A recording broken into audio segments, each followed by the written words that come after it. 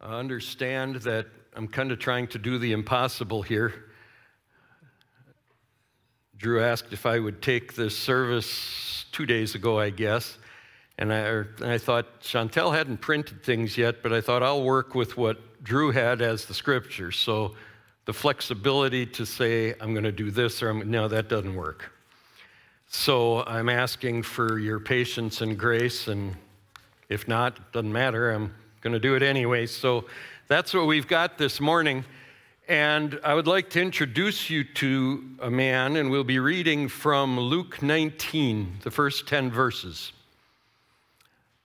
And they are on the screen. We'll get there in a second.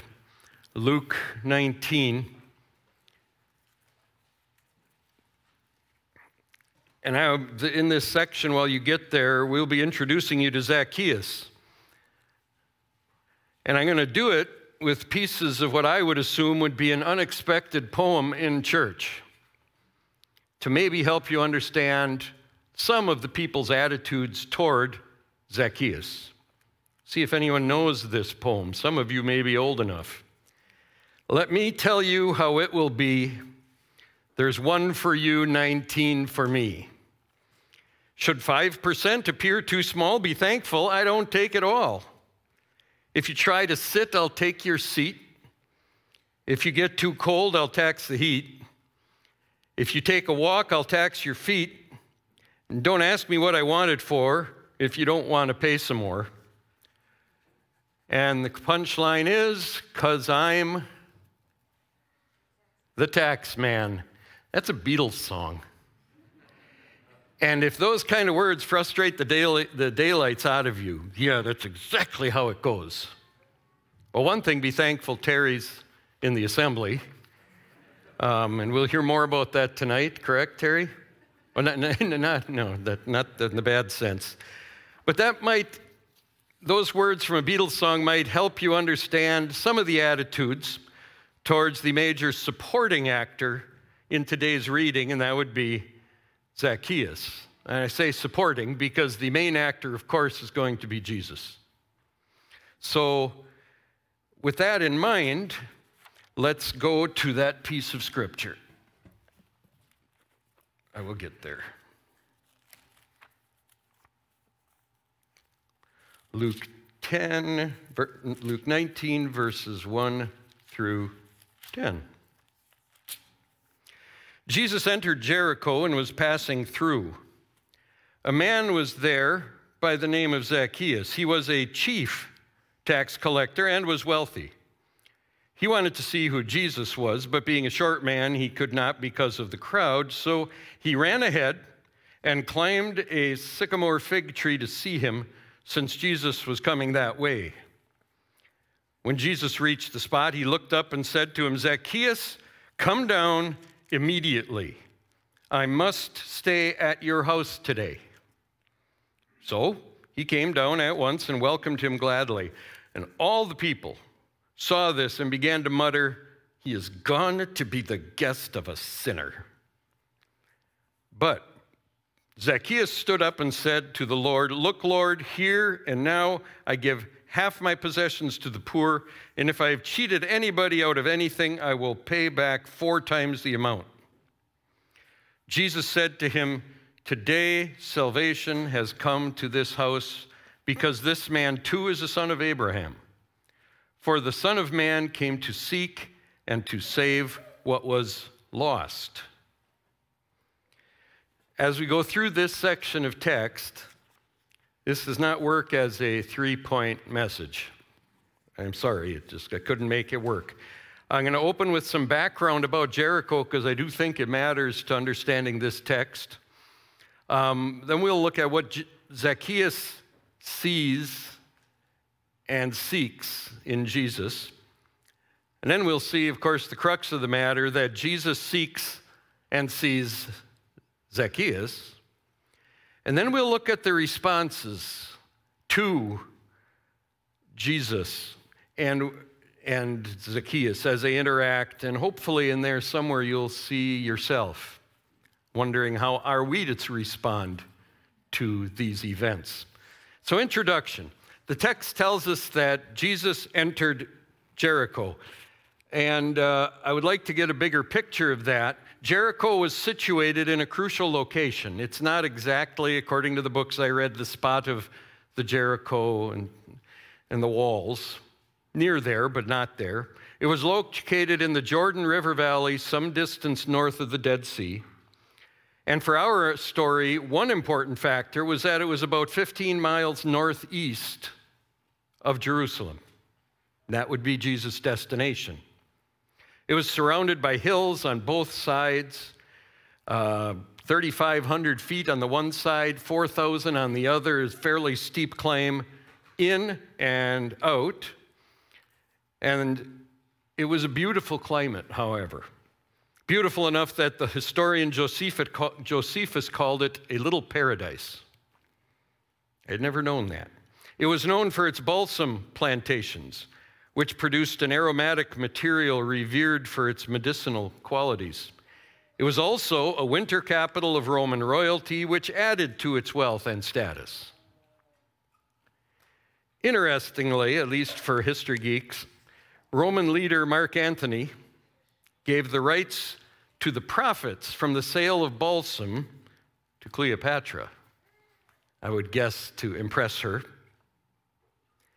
Tying this to the Bible, she sold them to Herod. Nice thing to do with a gift from a man, sell it.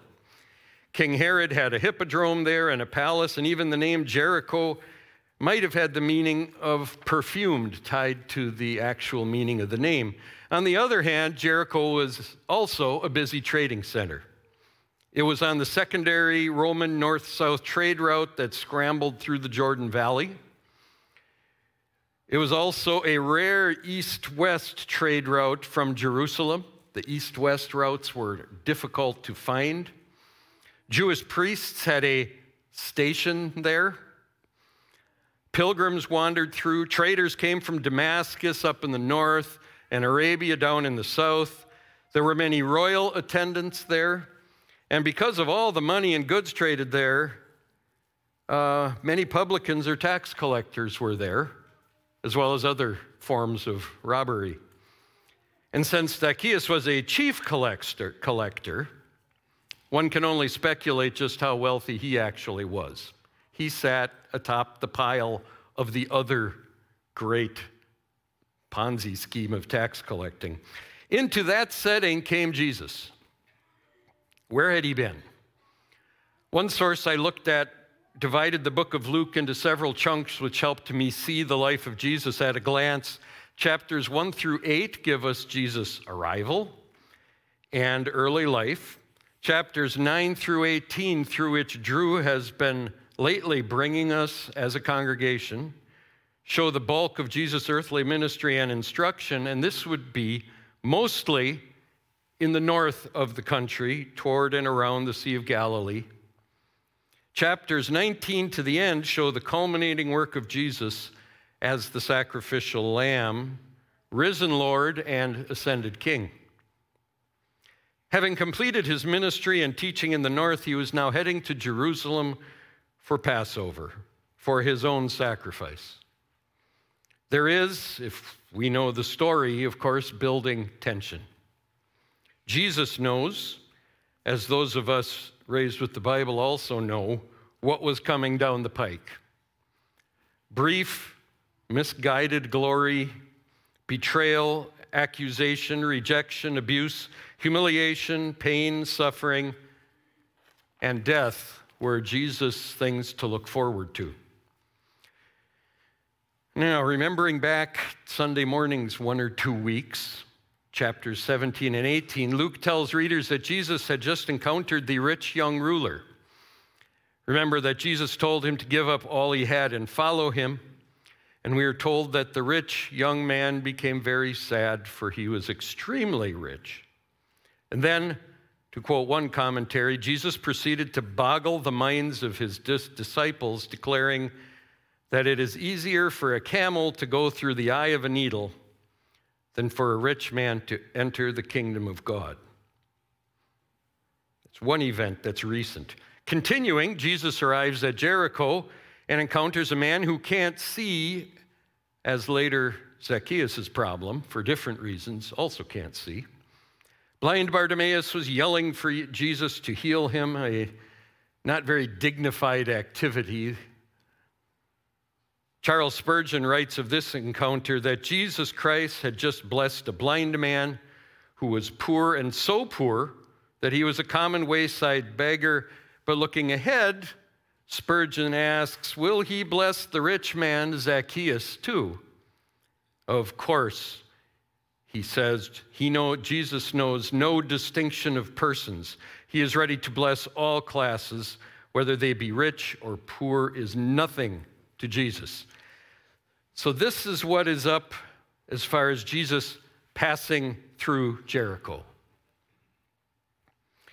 Finally, we get to meet Zacchaeus, the publicani, or tax collector.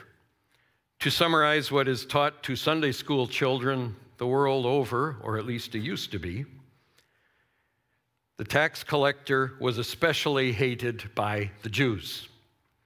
Zacchaeus was Jewish, yet he worked for the despised pagan government. His job entailed collecting taxes, hardly a popular job in any century. But before he turned the required tax amounts over to the Romans, he was allowed to add his own amount to it, at his discretion, for his own purse.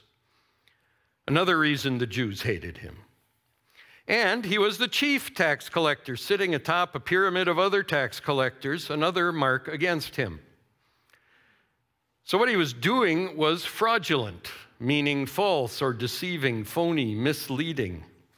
Another commentator defined it this way: what Zacchaeus did was to put pressure on someone for personal gain, harass, squeeze, shake down, blackmail, or to secure something through intimidation. And Zacchaeus even confesses this later with his own lips.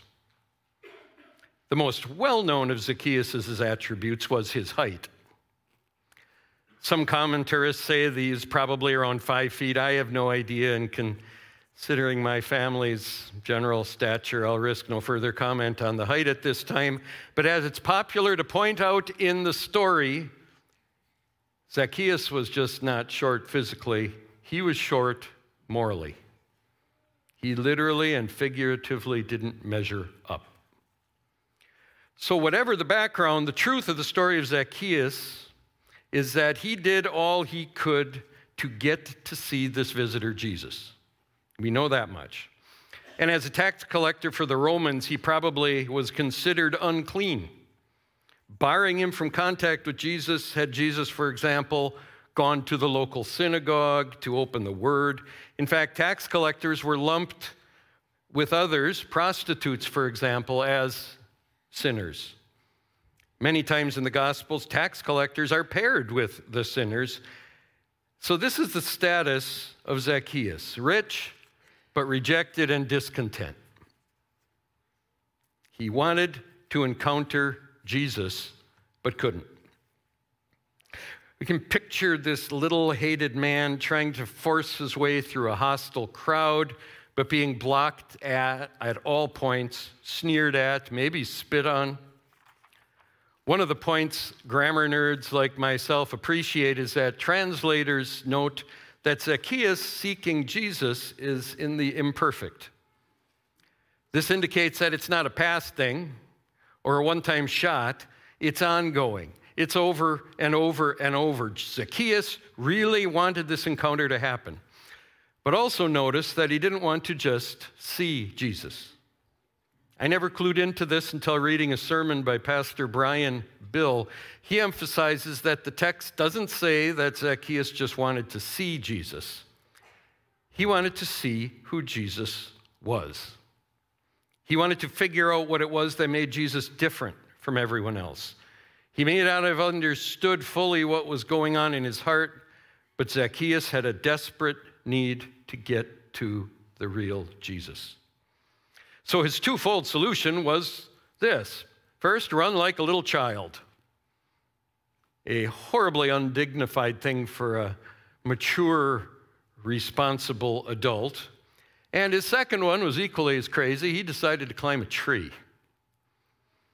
There's a lot to be said when you start researching this tree. People will tell you all about sycamores being brought in. They don't natively grow there. But 1,000 years before, some people had brought sycamores, planted them, and those old trees now had side branches he could climb. Whatever, here's this guy sitting up there in a tree. And there is so much here metaphorically to say, but I'll let a Scottish theologian sum it up. I wish there were more of us who did not mind being laughed at, as if only what we did helped us to see Jesus better. So now, Zacchaeus has his view and hopes to figure out who this Jesus actually is.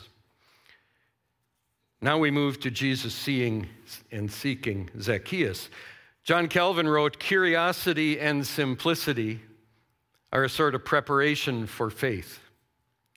And as important as it was that Zacchaeus was seeking to know who Jesus was, it's much more important that Jesus sought out Zacchaeus. To quote one source, "We know from Scripture that no man seeks for God," that's from Romans. So if it was not out of curiosity, then it had to be because the Spirit had urged Zacchaeus to do so. Jesus taught that no one can come to me unless the Father who sent me draws him. That's from John 6. And also, Jesus said, "No man can come to me unless it has been granted him from the Father." Or to quote John Stott, "My faith is due to Jesus Christ himself, who pursued me relentlessly, even when I was running away with him in order to go my own way. And if it were not for the pursuit, the gracious pursuit of the hound of heaven," a poem some of you might know, "I today," John Stott says, "would be on the scrap heap of wasted and discarded lives." Or finally, Spurgeon says, "Christ did not have to leave it to ourselves to seek him, or else if it would be left indeed, for so vile is human nature that although heaven be offered, and though hell thunder in our ears, yet there never was and there never will be any man who, unconstrained by sovereign grace, will run in the way of salvation and so escape hell and flee to heaven."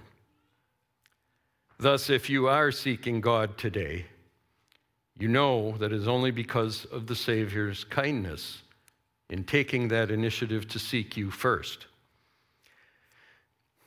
What interests me most of that entire meeting, however, is what Jesus does next. He calls him by name. And we have no reason to believe, we're not told, don't want to make too much out of this, but they're really, probably, as a human being, Jesus would never have known about Zacchaeus. I don't know why he would have. But Jesus walks up and calls him by name. And the name of Zacchaeus, ironically, means pure, innocent, or clean. There are many angles here, but these jump to mind. First, I thought of the song we often sing in church, "He Knows My Name." Second, and maybe a bit embarrassingly, I thought of this one. Sometimes you want to go where everybody knows your name, and they're always glad you came. You want to be where you can see our troubles are all the same. Yeah, you want to be where everybody knows your name. And I won't yell Norm at this point. Even more striking, humanly speaking, is that Jesus knew his name. An InterVarsity Bible handbook noted that Jews at the time of Jesus would have considered knowing the name of a person one had not met as a sign of a true prophet. In any event, this is Jesus. Saying his name made all the difference. Jesus told Zacchaeus, "I know you, and I lay some claim upon you," and furthermore, Jesus knew the importance of a name.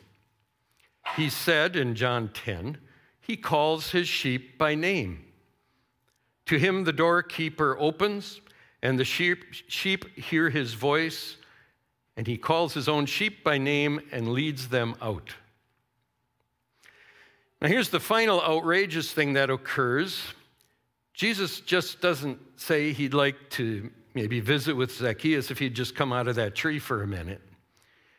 He states an imperative. I must, I don't know, I had never noticed that word really until reading this time. I must stay at your house today. This is a binding word. It's not an optional word, it's necessary. If Jesus was on a mission to seek and save the lost, he was making it clear that it had to happen, and it had to happen now. I would have paid to see Zacchaeus clamber out of that tree. How can you possibly climb out of a tree as an older guy with the dignity of a wealthy man? I don't know what to make of that, but it had to be an incredible scene.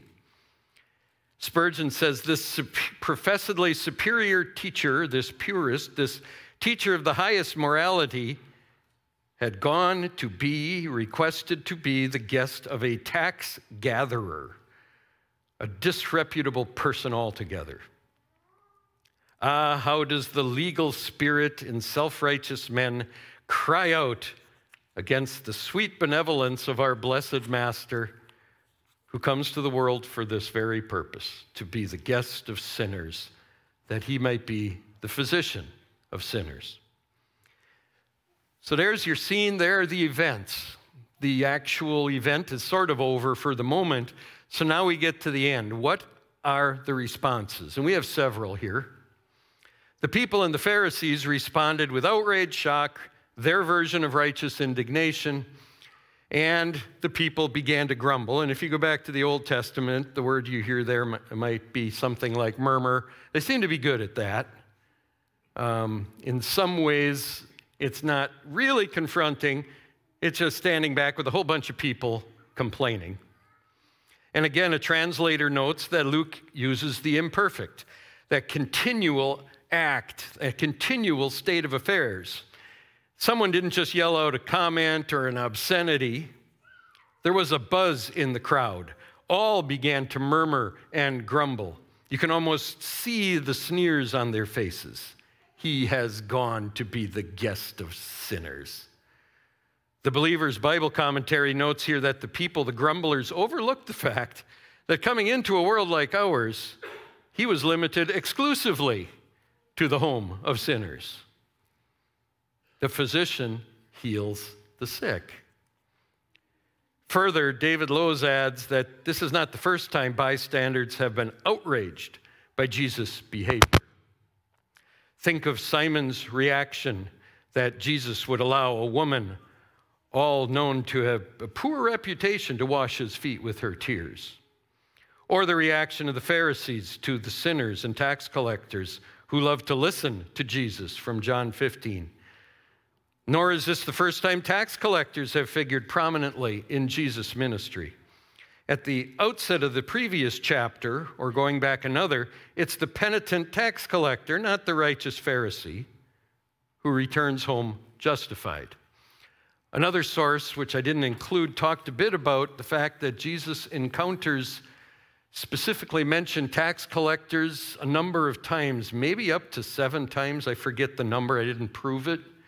And in every time, unlike the Pharisees, who are called a brood of vipers or a whitewashed tomb, the tax collectors come out of the encounter in a somewhat positive light.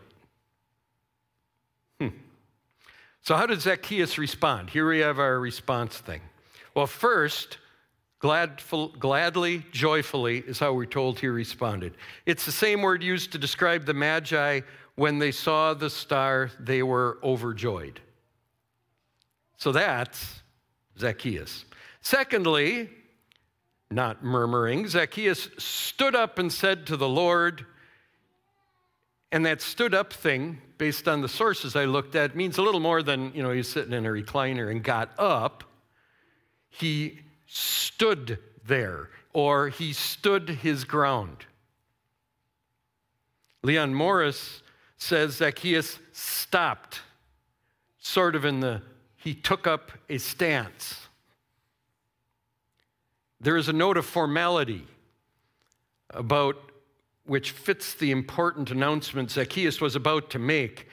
And apparently, Jesus and Zacchaeus had come to the house of Zacchaeus and were about to enter when the murmur became such a roar that Zacchaeus turned around and faced the crowd. Another scene I would like to witness. he proceeded to give striking evidence of what Jesus' visit had done for him. This is a vivid detail that's easy to miss. Zacchaeus hears the murmuring of the crowd, and he stops on a dime, one source said, the way we might talk. He had a message that the grumbling audience needed to hear, and this before they even settle into his house for the meal and the visit and the fun. Yes, the crowd had a right to grumble, and so he senses a need to give a public testimony of his changed heart. This is a transaction that could not possibly be put off. What was this great transaction, this important deal, the radical announcement he had to make?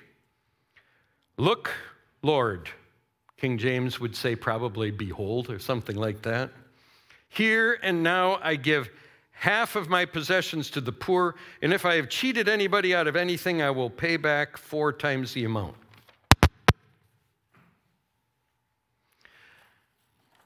Wow.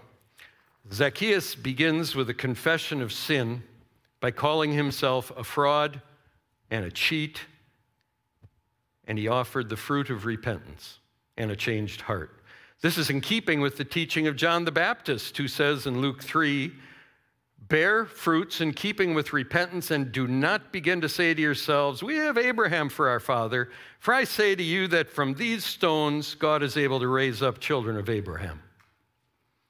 One commentary said, here we see Zacchaeus, the son of Abraham, physically bear fruits in keeping with repentance, demonstrating that he is a son of Abraham spiritually.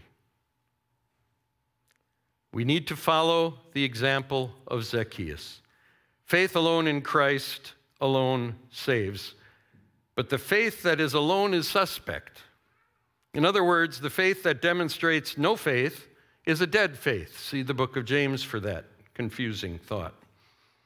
Or to quote John Calvin, I didn't know Calvin got these cute little phrases like this. It is faith alone that justifies, but the faith that justifies is never alone.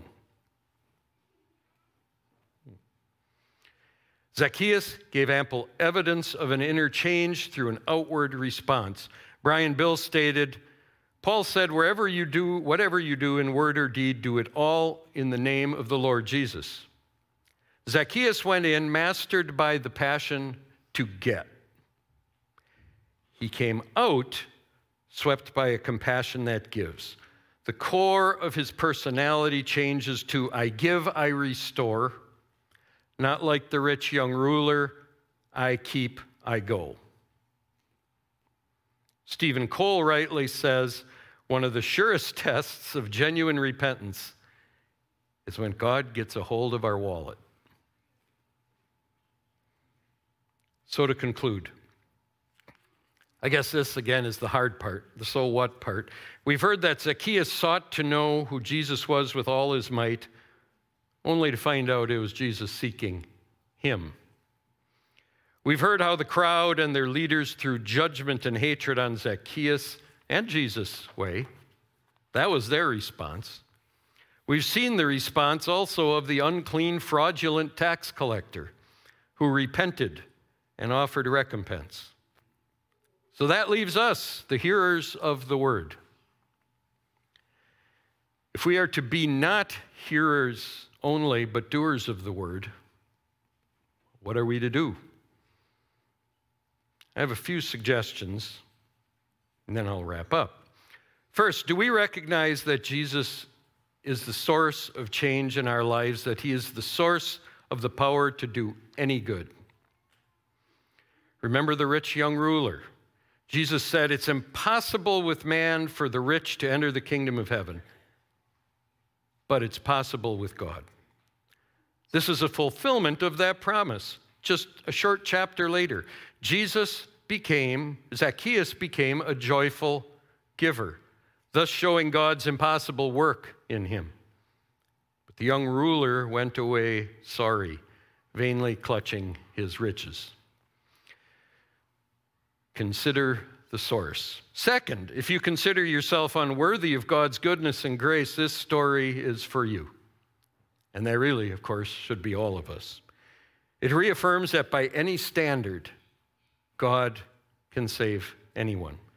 Tax collectors were the lowest of the low morally and spiritually in that society. And they knew it, and they stayed their course. Stephen Cole notes that in light of the public hatred of tax collectors, it's significant that they do get mentioned in favorable light. In fact, Jesus picked one, Levi, or Matthew, as one of his 12. This shows Jesus' heart for sinners and the transforming power of his saving grace. The love, mercy, and grace of God are not limited to the extent of our sinfulness, or none of us would be saved. This message of God's love and salvation is for every human being. That's the power it has. Third, how are you and I, as professed followers of Christ, to demonstrate this saved condition? How are we causing gratitude for our salvation from sin to flow in an ever-growing stream? What are you willing to do to get a better view of Jesus? It's one of those strangely metaphorical things. Zacchaeus claimed to get a better view of Jesus. What are you willing to do to get a better view of Jesus? It sounds trite, but it's true. Any sincere effort to get closer to him will have a good result. God rewards people who earnestly seek him, it says in Hebrews 11. Here's a challenge from a pastor. The greater question is this: how do you and I show the reality of Christ in your life? The answer for you would be the same as it was for Zacchaeus. Here's the principle involved. The reality of your new life in Jesus Christ will be seen precisely at the moment of your old weakness. His problem was money, greed, and lust. Therefore, since that was the point of weakness, that's the point at which his new life was demonstrated. It wouldn't do any good for Zacchaeus to say, Lord, I'm not going to curse anymore, because we don't know that cursing was his problem. It wouldn't do to say, Lord, I'm going to be a nice guy, because being a jerk wasn't his problem, possibly. If you gossip and that's your weakness, if that doesn't change, then coming to church isn't going to make a difference at all. It's not simply that you add on something to your past weaknesses. Real conversion is shown when you change in the future what used to be your weak point. If bitterness is your problem, then that's the area that has to change. If treating people like dirt is your problem, then that's the area that has to change. The beauty of the whole process of sin, repentance, deliverance, and gratitude is that, of course, it's God-based. With him, all things are possible. The verse that we read before illustrates the experience of Zacchaeus. Jesus came to him, sought him, and saved him. The whole gospel is in a simple sentence. And if you go back and read, there aren't even 2 syllables in any of the words, for Pete's sake. For the Son of Man came to seek and to save the lost. Praise God for the saving work of Jesus Christ. Let's pray.